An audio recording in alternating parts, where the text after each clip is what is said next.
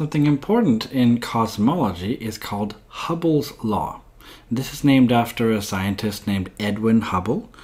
He was around from 1889 until I think it was 1953 when he died.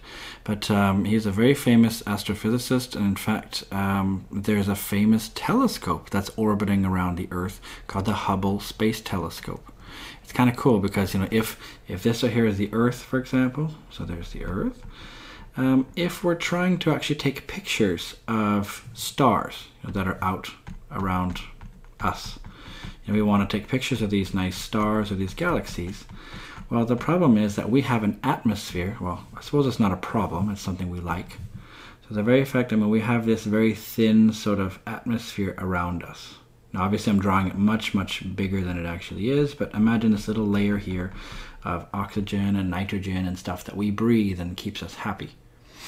But this stuff right here acts to twinkle the stars. In other words, when we take a look at the light from a star, it's all messed up. What that means is even if we have a really good telescope that we're using on the ground in order to look at stars, the stars are going to be fuzzy. And so what you can do, well, there's two ways to do it. One thing you can do to untwinkle the stars is to take your telescope and put it up in orbit. So what if you have your telescope sort of sitting up in space? And that's actually what they did with what's called the Hubble Space Telescope. So imagine this thing has little solar panels here, and it's a little thing right here, and it looks out into the stars. So this thing then orbits around the Earth. And this space telescope is called the Hubble Space Telescope, named after this guy. But by the way, another way you can untwinkle the stars is really cool. It's something fairly recent. People figured out that you can actually untwinkle the stars in a sense by using what's called adaptive optics.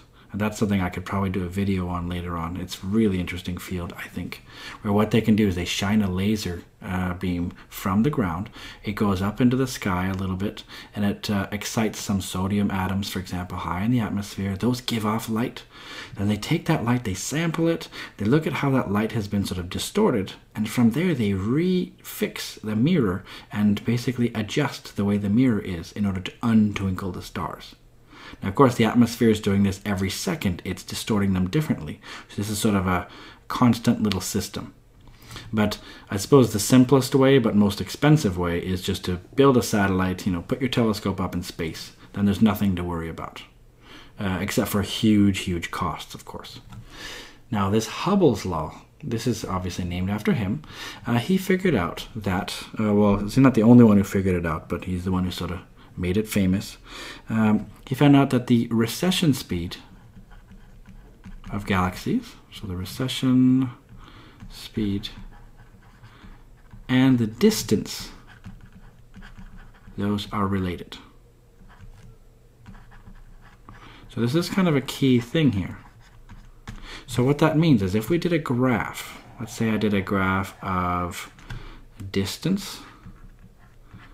So this could be, now instead of making it in kilometers or even meters, we're going to call them, we're going to do it in megaparsecs. In other words, millions of parsec. Remember, 1 parsec, remember, is 3.26 light years.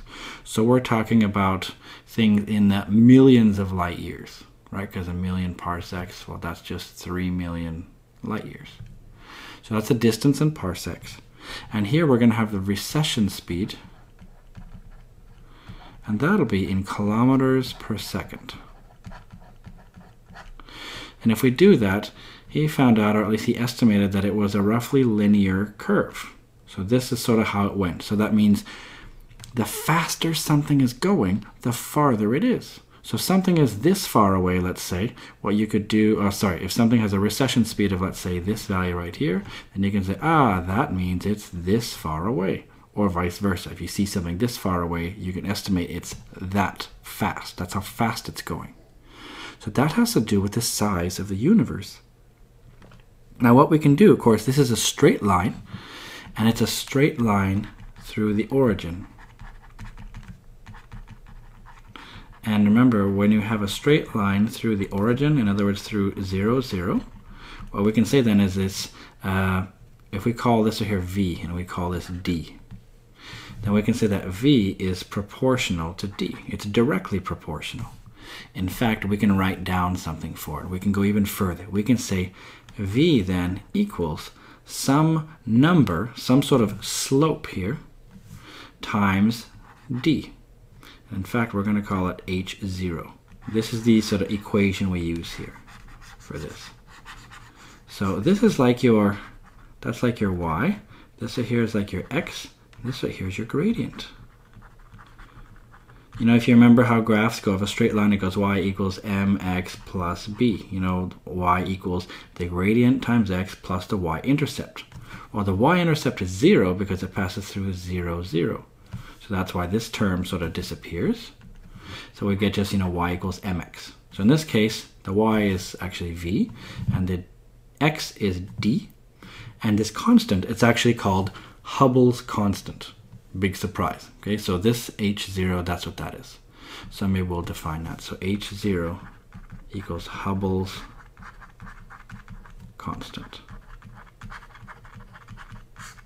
And it's just the gradient of this graph. So this one right here, we'll say the gradient of this graph right here, that just equals Hubbles Constant. So that's really nice. And in fact, a lot of astronomers are spending their entire careers trying to figure out what h0 is. Because it all depends on what kind of sort of cosmology rules you're using, and that gives you different values of h0. But it turns out knowing what h0 does tells us an immense amount about the universe, about what it's going to do, what it has done in the past, and a lot about our laws of physics and how things work. So we can take a look, for example, at one of these. This is some real data here. So this is a Hubble diagram, as it's often called. That's that same graph. This is v versus d. See, we've got v, and this is the distance. And it's in megaparsecs. This is in kilometers per second. Now, they did this for really distant objects. These are actually called type 1a supernovas. And this is actually fairly recent stuff. When they've actually figured this out, we were talking about this in previous videos. We talk about a standard candle. The very fact that you see a supernova of this type, it's called 1A. You can tell that from its chemical composition, which you can see from its spectrum. It turns out if you see this certain spectral lines that tells you it's a type 1A supernova, we know that type 1A supernovas, if this is time, and this right here is the apparent brightness, we know that they all basically do something like this. You know, the sort of brightness goes up and then it sort of goes down. And it turns out, it's thought that all type 1a supernovas have roughly the same maximum intensity. And that tells us then that if we see one that's lower, that tells us then that it's farther away. You know, because if we appear to see it, the apparent brightness is less, then we know it's because it's farther. And if the apparent brightness is really bright, then we know it's because it's closer. This is this whole idea of a standard candle. And this is fairly new. In fact, just last year, the teams who figured this thing out, by the way, they were given the Nobel Prize in Physics. That was in 2011. So what does this do for us? What in the world can we do with it? Well, the whole goal is to try to find this Hubble constant. So that's really, really important. So the Hubble constant, it's actually got weird units.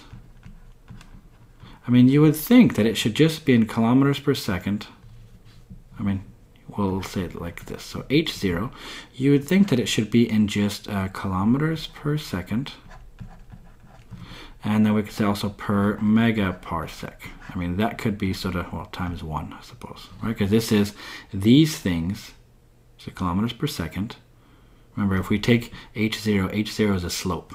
And the reason why I knew this is because if we take a gradient or a slope of something, we do these units divided by these things, right? That's how we do a gradient, right? We would take any two random points, we would say is delta y over delta x. So in this case, we have these things in kilometers per second. We'd be dividing that value by something in megaparsecs. So our gradient would have the units of kilometers per second per megaparsec. And that's actually often the units that we use. Some people also just write it as seconds to the -1, and it turns out you can also do that because you can convert your kilometers and megaparsecs. You can have those sort of cancel each other out if you just have the right multiplication factor, because this is a unit of distance and so is this. But this is the most common sort of units that they use. So you could also say it's 1 over seconds. So you could say, oh, it's seconds to the -1. That could also be the units of h0.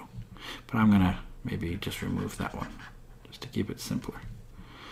So that's what we're doing. And we're often trying to find h0. And the problem is, I mean, knowing h0 is really important, but it's very difficult to tell what it is. Some of the data that I've seen, at least, some people say that it's around 70. And again, it's 70 kilometers per second. And we could say, you know, per megaparsec. That's another way to write it. Same thing as this. Although I've also seen some people say that it's around 68. I've seen people say that it's 71. I've seen some people say that it's 73. Turns out all of these have very big implications to what the universe will do.